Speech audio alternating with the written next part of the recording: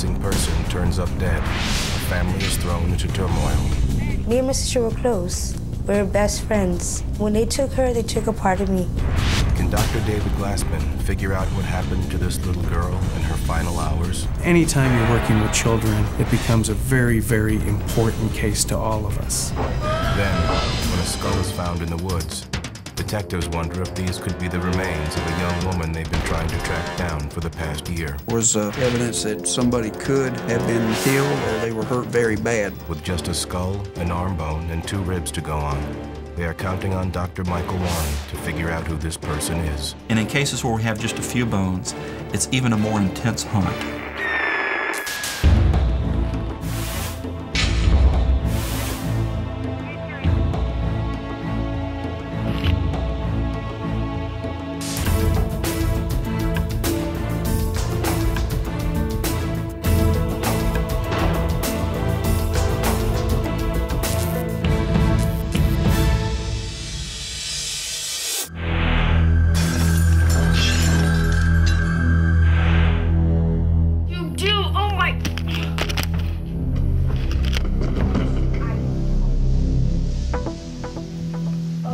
What did you do?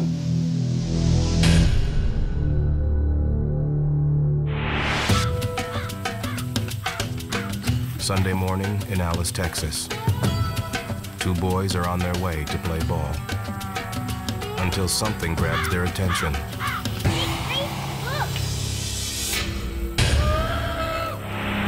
It's a human skeleton. The boys rush home and phone the local police department. I believe that was on a Sunday morning, right after 10 a.m. I was in church. They said they'd found a body. The discovery means church is over and a homicide investigation begins. At first, Detective Hinojosa expects this to be a typical case of a drifter or petty criminal killed after a drug dispute. Somebody that got stabbed or shot last night got dumped in the creek bottom. That's what I was thinking. But a closer inspection reveals something that makes the case even more tragic and heartbreaking. But it was the remains of a small child. I knew it wasn't an adult by the size. Police believe the bones may be the remains of missing 9-year-old Trini Gonzalez, who mysteriously vanished almost 2 years earlier. Since then, she's remained in the forefront of every local police officer's mind. She'd been missing 1 year, 9 months, 13 days, 11 hours. It possibly could be Trini. Because Trini had become so personal to us, the reality hit us that much harder. Police are unsure if this is Trini, but the child-sized skeleton brings to mind the missing girl they grew to know so well from the loving portrait others painted of her. Trini was so beautiful, and she would love to sing and be outside jumping rope and play with her dolls. She was a very good little granddaughter. My sister was a very outgoing person. She loved people. She would just go up to people and just say hi and how you doing. And my sister loved everybody. She was a happy person. At the time of her disappearance, Trini was being raised by her great-aunt Frances Smithwick. She was the only mother Trini ever knew. And one morning, 22 months ago, Frances awoke to every mother's worst nightmare. Trini's great aunt explained that Trini had gone to bed the night before. The next morning, she wasn't in her bed. She told the officer that somebody might have taken her from the house when everybody was asleep during the night. Police mobilize every officer on the force, determined to track down Trini. They know the chances of finding a kidnapping victim alive dwindle with every hour and day that passes. Trini's disappearance also brings together members of the community. Local parents realized Trini could just as easily be their child. People were searching neighborhoods and fields and, every place that you can imagine. Months pass and police continue their relentless search for Trini. Leads pour in every day, prompting detectives to gradually expand their search area. It extended well beyond the Rio Grande Valley. There were Trini sightings all over the place. All of those leads had to be pursued, and we looked at each one very thoroughly and tried to leave no stone unturned. Investigators interview over 100 people. The FBI offers a $15,000 reward. But after nearly 2 years, there is no sign of the missing little girl, and the trail grows cold. We didn't have any leads. They was all just dead ends. But now, the discovery of a child-sized skeleton could make this case red hot again, if this is Trini. The best shot police have for a quick identification are the teeth that are still in the skull. They immediately rush the remains to the county medical examiner's office. There, a forensic pathologist compares the skull's teeth to Trini's dental records. It's an exact match. At last, police have found the little girl they spent nearly 2 heartbreaking years looking for. Now a new search begins. A search for justice. Now I know we had a murder case on our hands. We had to look for the person responsible for the murder of Trini Gonzalez. Trini can never tell the story of how she met her tragic fate. But clues contained in her bones may reveal what happened to her, and ultimately help catch a killer. But reading what the bones have to say requires a specialist. So police turn to forensic anthropologist Dr. David Glassman at the University of Southern Indiana. Becoming a forensic anthropologist opened up a new world of the skeleton and what the skeleton tells us. Our job is to find not just the big things, but the minute things that tell us the whole story. The whole story is exactly what police need to know. We wanted Dr. Glassman to tell us everything. We wanted to know time of death, how she died, how long she'd been out there. We wanted to know everything he could possibly tell us because this case was important and every clue was going to make a big difference in the case. Police send Trini's skeletal remains to Dr. Glassman's lab. Let's see what we've got here. Forensic anthropologists try to remain objective and detached in every investigation. But in the case of 9-year-old Trini, it's impossible. One of the first things that I recognized as I started taking the remains out was that they were of a child. These are individuals that have not had the opportunity to enjoy their life, and it becomes a very different type of case. As Dr. Glassman begins his examination of Trini's bones, police continue their criminal investigation. They take a fresh look at where Trini lived and those who had contact with her. Neighbors soon come forward with new details about illicit activity in the house where Trini lived.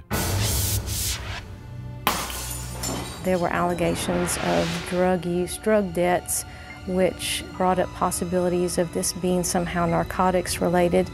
If I knew what was going on that house, I would have gone in there and got her out. But I never knew. If drugs were being dealt out of the house, Trini could have had contact with addicts and criminals. And with the background that we knew from the house, we started looking into all the players that came in and out of that house. Nobody knows what went on in the house better than the woman who mothered Trini, her Aunt Frances. But Frances can't think of anyone who would harm Trini. Police seem to have hit the same dead end they hit when they first investigated Trini's disappearance. But now they have a new witness, Trini's skeleton, and they have Dr. Glassman to question the bones and learn the story they have to tell. Coming up, Dr. Glassman discovers shocking evidence of brutality no little girl should ever have to endure. These 3 fractures, these are indicative, all 3 of them, of a pretty powerful blow that took place to this part of the head. And later, when Dr. Warren examines a skull, he struggles to keep his emotions from getting the best of him. I've seen a lot of death and a lot of tragedy. I try not to pile on myself. I would rather just sort of try to keep my distance. When Skeleton Stories returns.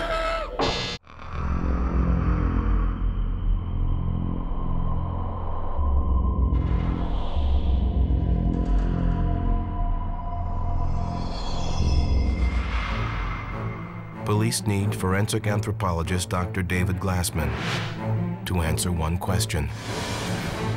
How did 9-year-old Trini Gonzalez die?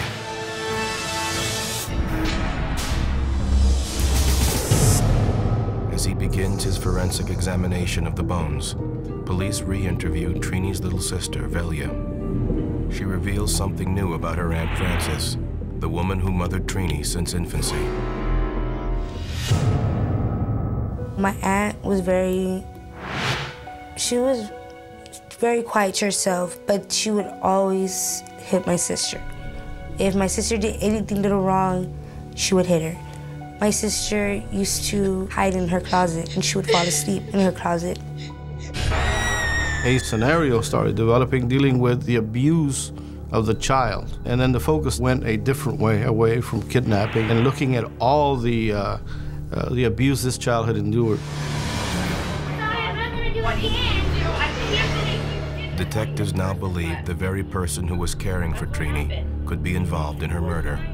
But Frances adamantly denies abusing the child. I don't know what to tell you. I've already given you the whole story like 200 times. Police begin interviewing those who knew Frances best. They start with her live-in boyfriend, Roger Yarborough. It isn't long before detectives grow suspicious of him as well. My gut instinct was something was wrong, something happened, something was trying to be covered up to throw us off track. But to pin their evasive suspects down, police need facts. Facts that only Trini's skeleton and Dr. Glassman can provide. The first thing they need to know is how Trini died. Dr. Glassman looks for clues in Trini's skull.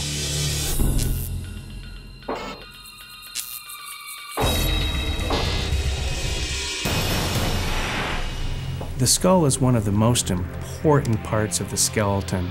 It's also an area that is often involved in the death of an individual, either through gunshot or through blunt trauma.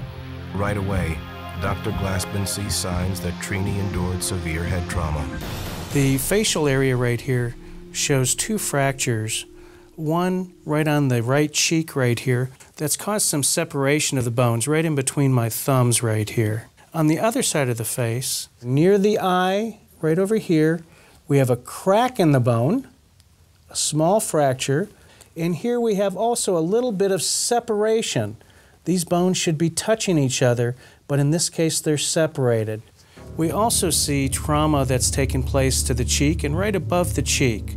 Then Dr. Glassman discovers a third fracture. Starting right there, there's a fracture that's going a little bit at an angle, a little bit curved, and then goes straight up almost to the top of the skull. In court, a defense attorney might try to argue that the injuries were the result of a fall or accident of some sort. But Dr. Glassman believes the multiple fractures are evidence of at least two separate blows to the head. The fractures would not be a typical type of fracture that you would see in an accident, such as falling down or hitting their head on the sidewalk. Because of the nature of them and being found on both sides and in 3 different areas, it appears that something more was involved. I can't believe you did that.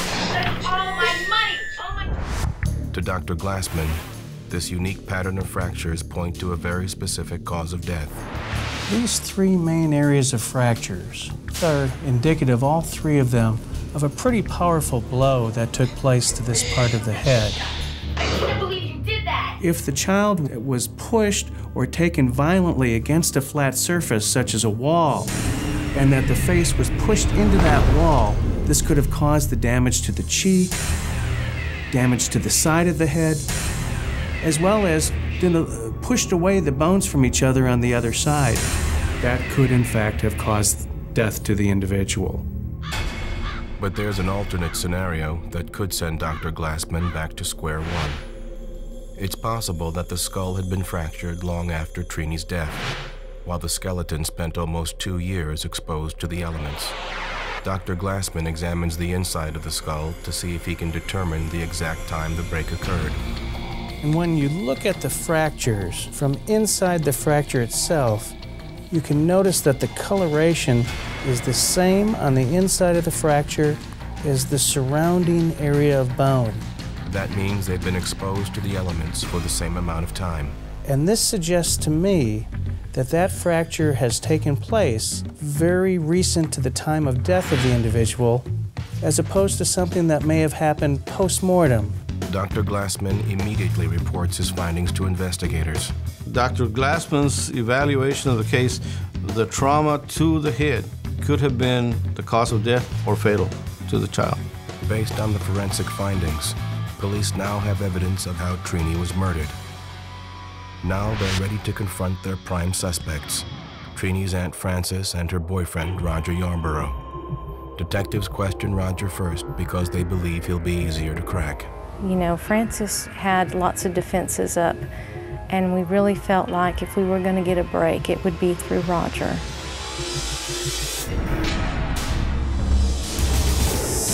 Coming up, will the cracks Dr. Glassman found in Trini's skull be enough to make Roger Yarborough crack? We told him we have more information of what might have happened that night.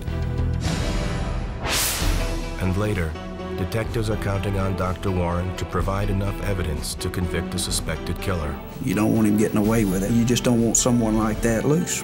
When Skeleton Stories returns.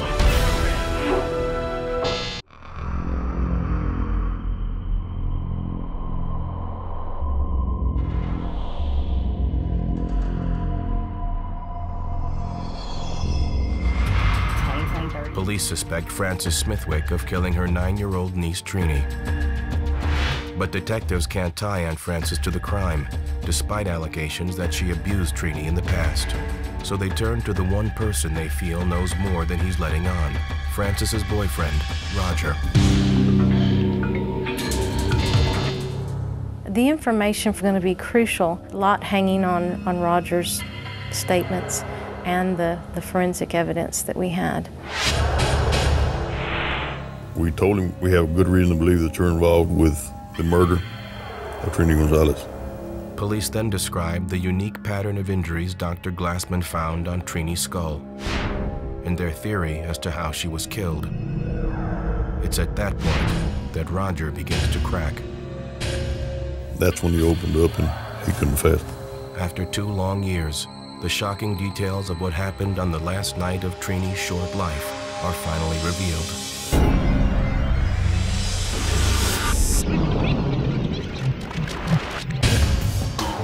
December 14th, 1992. Frances and Roger are about to snort some cocaine. Roger leaves to go get a beer from the kitchen. Her great aunt Frances was cutting some cocaine on a table, and Trini was looking for some attention, as a 9-year-old obviously would do, and Frances was not paying any attention to her.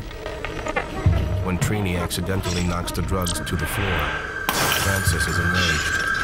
What do you do? I can't believe you did that. Oh my God! Spent on that stuff. You did that. She strikes Trini so hard on the left side of the face that it fractures the skull above the ear. The blow is so powerful that it sends the right side of Trini's head slamming into the wall. The results are 2 more fractures to Trini's skull, exactly how Dr. Glassman described. Hearing the commotion, Roger rushes back into the room. When he came back to the room with the drinks, Trini was on the floor. And she's convulsing, and blood is coming from her head. But Trini is still alive, just barely breathing. Frances then gave a pillow to her boyfriend and said, finish the job. Do it. Roger got the pillow and put it on Trini's face and suffocated her. I don't care what you want to do. I don't want to go to jail. Hurry up. After that, he went into the bathroom and threw up. Okay, with all the cocaine on the floor?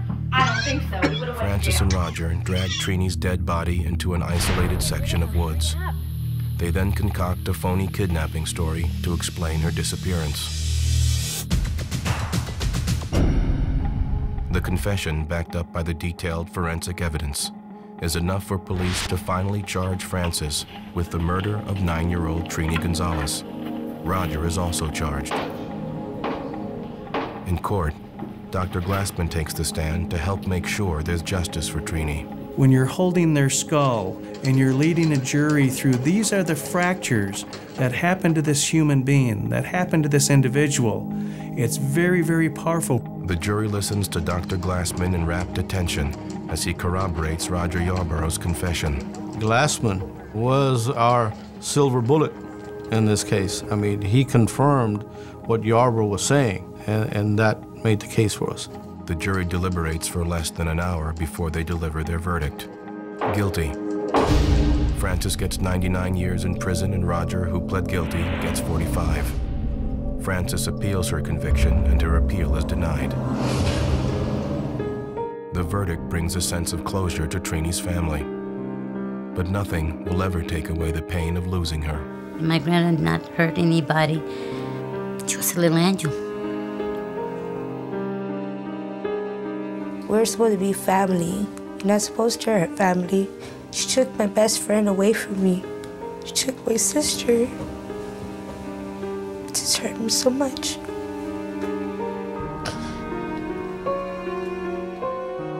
Justice for little Trini may never have been found without the forensic expertise of Dr. Glassman. Dr. Glassman's work in this case just meshed everything together.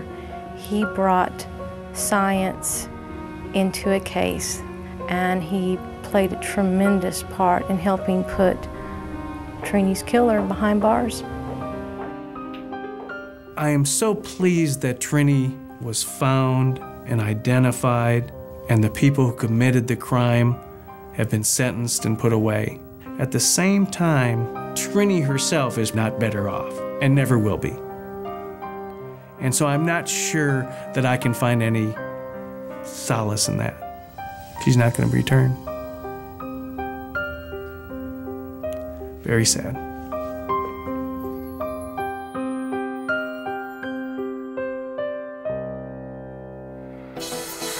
Coming up, in hopes of giving investigators the evidence they so desperately need, Dr. Warren turns to his last resort. So what we're left with in this case then is a non-conventional way of looking at identification. But that's all we had in this case, so we went with it. That's next on Skeleton Stories.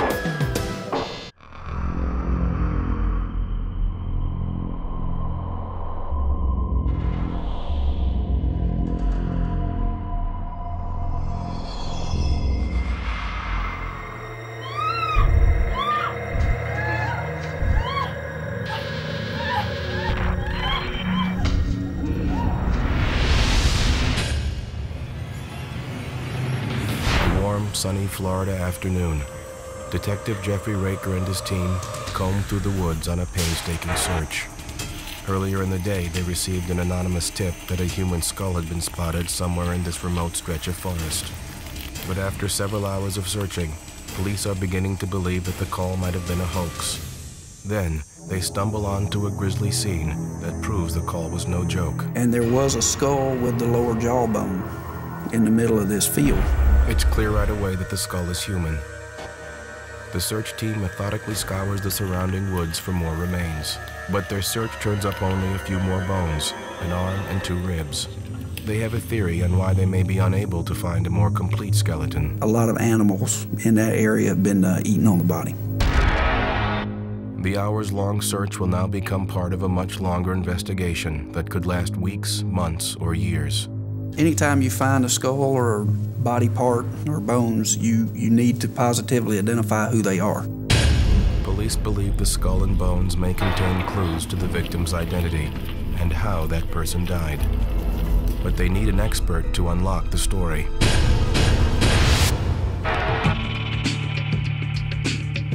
No skeleton is boring. They turn to forensic anthropologist Dr. Michael Warren of the University of Florida. There's always a fascinating story attached to each of these cases. And every skeleton that I've seen has had something about it that's fascinating. And that's the great thing about my job. But Dr. Warren will have to do this particular job with just the victim's skull, arm bone, and 2 ribs. Even in cases where you only have a few of the bones of the skeleton, you still would do your normal analyses, determining the biological profile of that individual, male or female, ancestry, stature, and age at death. First, he examines the skull. The eyebrow region can tell him whether the person is male or female. In the male, if we put him sideways, we see that he has these very distinct brow ridges. But the skull found in the woods has no distinctive brow ridges. Dr. Warren believes this person is female. If you look at most females, it's very, very smooth. So when we look at this one, she has some very slight raised areas above her eyes, but they certainly don't protrude. Next, Dr. Warren examines the teeth, which can help him determine whether the person is a child or an adult. All of the teeth are completely developed. That tells us that this person is an adult. Then, Dr. Warren examines the skull's nasal cavity, which helps him identify her race. Europeans tend to have this nasal sill that's very prominent, where you can actually take a pin and put it on the nose and it'll stay there. And if that nose was guttered like an African American's nose, that pin would not stay there. Now Dr. Warren knows the remains are that of a white adult female. But he isn't finished yet. He measures the arm bone to estimate the person's height. He discovers she was short for an adult female, no more than 5 feet 3 inches tall. So we were still able to get the 4 biological profile components that forensic anthropologists normally try to get. Upon receiving Dr. Warren's profile, Detective Raker doesn't even have to search the missing persons database. He spent the past year investigating the disappearance of a petite white woman named Olivia Pearson.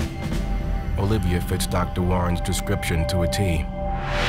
If the remains are indeed hers, it would be a tragic end for a woman who was just 35 years old.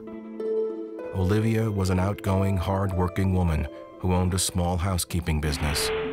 Those who knew her had only nice things to say about her. From what I can gather with the neighbors and her friends of hers, she's a very likable person.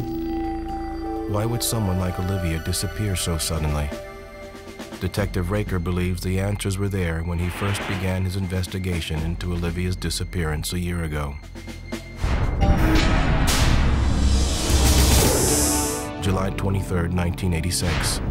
Detective Raker responds to a frantic phone call from a woman named Ellen Fields.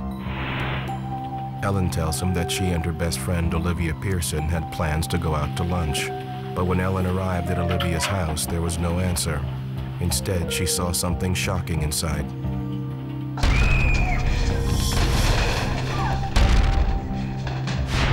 Right away, Detective Raker suspects that something is wrong.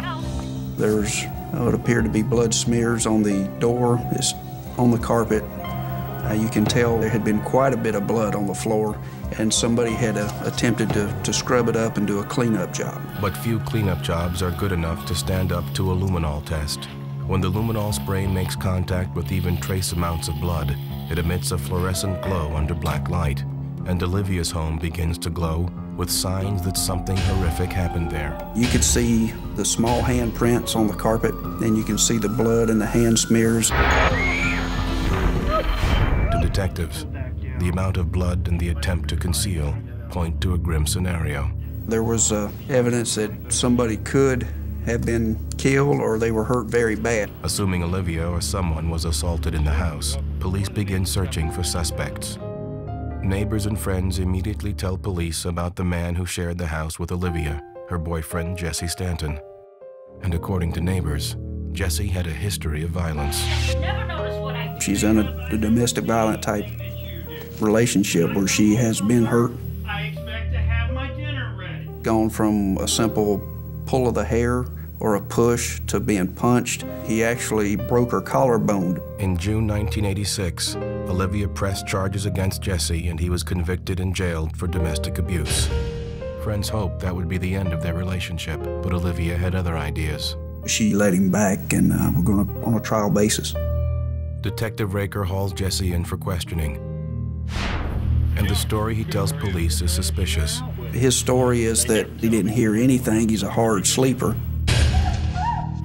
Detective Raker strongly suspects that Jesse is somehow linked to Olivia's disappearance. But the presence of blood alone is not enough. Without a body, police cannot arrest him for murder. In order to prosecute a murder, you have to have a victim. There had been, at that time, 2, maybe 3 times in the United States that they were actually able to successfully prosecute someone for a murder and did not have the body.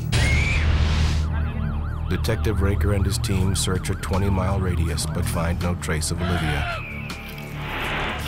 A year passes and the case grows ice cold. The police were concerned that they would never uncover the remains, and perhaps this case would ultimately not be prosecutable.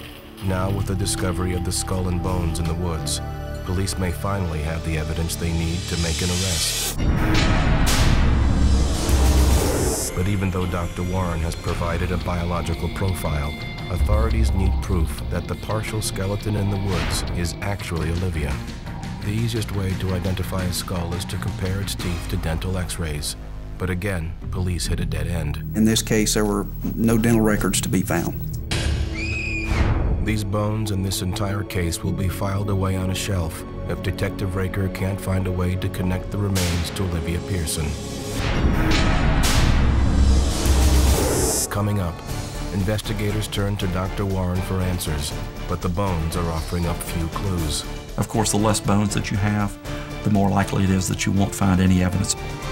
When Skeleton Stories continues.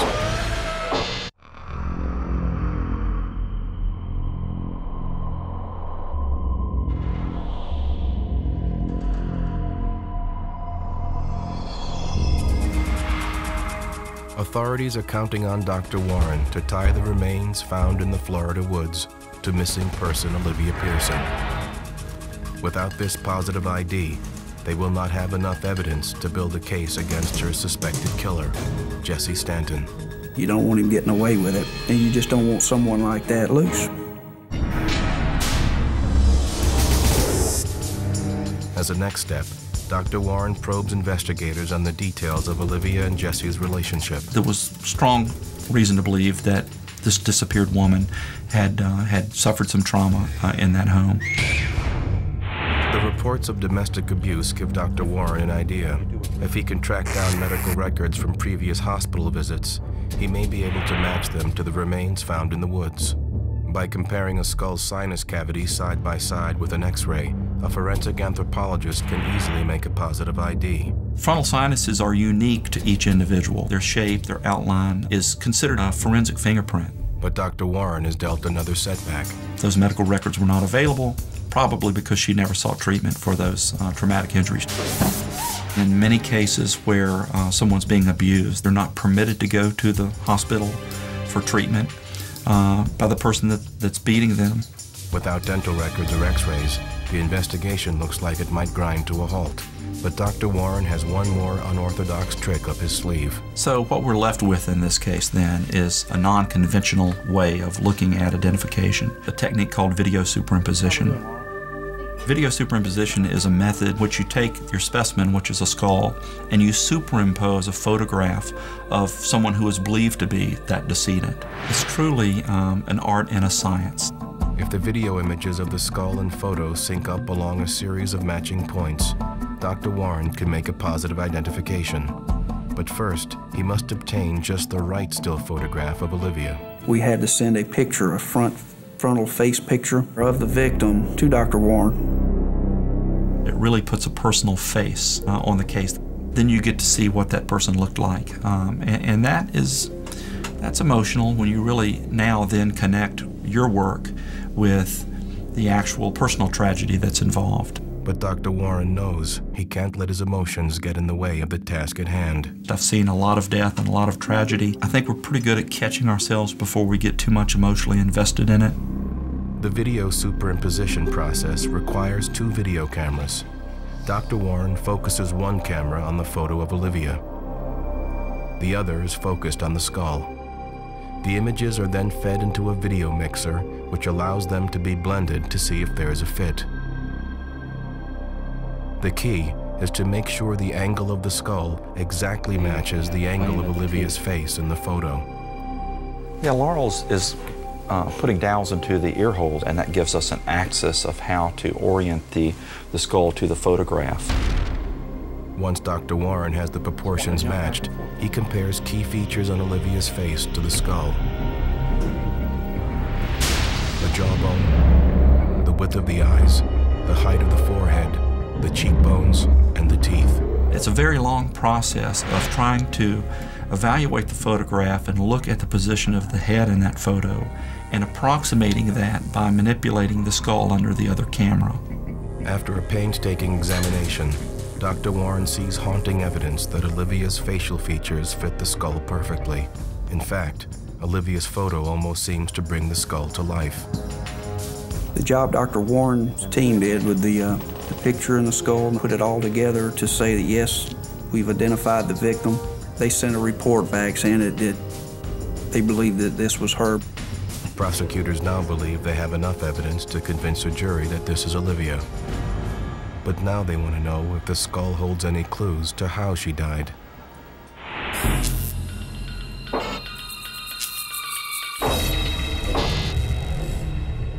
Cause of death is an issue in any homicide that you're prosecuting. This challenge once again falls to Dr. Warren, who focuses on the network of fractures on Olivia's skull. They had a fracture of her maxilla, which is this area that extends from her left eye socket. She had nasal bone fractures on both sides. She also had a fracture that extends down through what's called the infraorbital foramen, which provides the feeling for the left side of your face. That must have been very painful. But the fractures are in various stages of healing, some years old, some more recent. This healing process indicates that they were not caused at the time of death. You never have dinner ready. Never have my dinner ready. All Dr. Warren can conclude is that the fractures fit the pattern of the many cases of domestic violence that ultimately result in homicide. We have a lot of cases where people have been abused their whole life, and that's evident. Their bones tell that life history, and they're at risk to end up in our laboratory. But without a specific cause of death, the problem will lie in proving, beyond a reasonable doubt, that Olivia was murdered and that Jesse killed her. Despite this obstacle, prosecutors hope a jury will take into consideration the history of abuse and connect the violent dots. When you put everything together, you're looking at the blood in the house, violent history of the past, what we're finding with the skull, the totality of the whole thing. She was beat to death. Prosecutors may never know exactly what happened to Olivia in her final hours, but based on Dr. Warren's forensic evidence and a year-long police investigation, they develop a theory.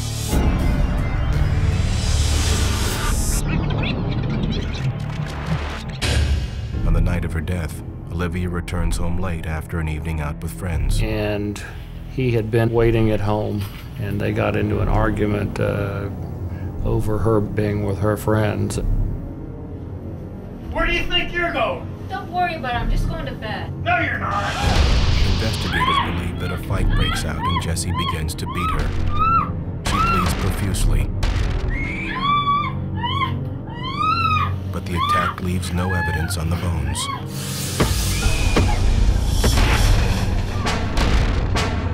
It's perfectly plausible that she died of some type of closed head injury.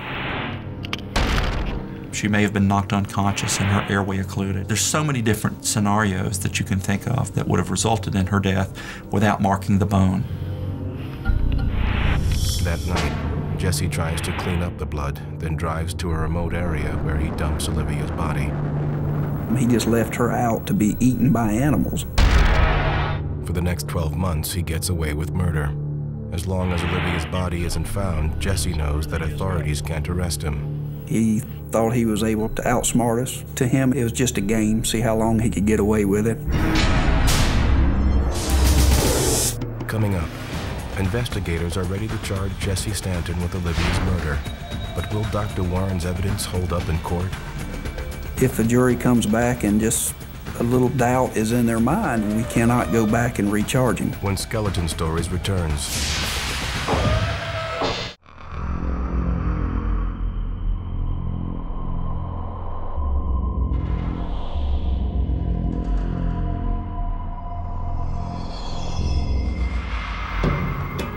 On the strength of Dr. Warren's findings, Detective Raker heads out to arrest Jesse Stanton for the murder of his ex-girlfriend, Olivia Pearson. We went to one house, and they said, he knows you're looking for him. He's waiting on a ride. So I went down there, and sure enough, he was back in the shadows waiting on his ride. So we picked him up and I arrested him. Under interrogation, Jesse tries to play the same games he's played with detectives in the past. But Jesse is about to learn that it's a whole new playing field. When Detective Souter told him, says, well, we have found her, he just clammed up and said he wanted his attorney at that point. He knew it was over and he just shut up. As the case goes to court, prosecutors are faced with the challenging case. Without a murder weapon, a positive ID, a confession, or an exact cause of death, it will not be easy to convince a jury beyond a reasonable doubt that Jesse murdered Olivia. If a jury comes back and just a little doubt is in their mind and they don't convict him, we cannot go back and recharge him. It's a double jeopardy rule. The trial begins on February 10, 1988. Prosecutor Moore's first challenge is to convince the jury that the remains found in the woods are those of Olivia Pearson. The highlight of Dr. Warren's testimony is showing the jury the video superimposition process. Then all of a sudden this picture comes up right there over the skull of the victim. I think the old saying is that a picture is worth 1,000 words. His analysis provides strong evidence that the skull belongs to Olivia Pearson, but it also goes a step further. It really personalizes that victim and reminds everyone on the jury that we're talking about a person.